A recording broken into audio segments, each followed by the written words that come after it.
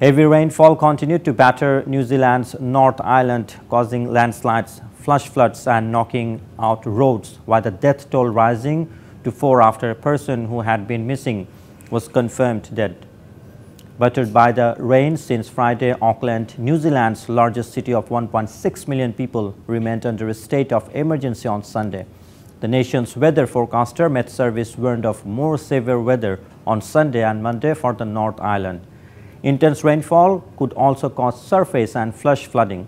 It said the focus of the emergency has since moved south, located around 220 km from Auckland, declaring a state of emergency late on Saturday.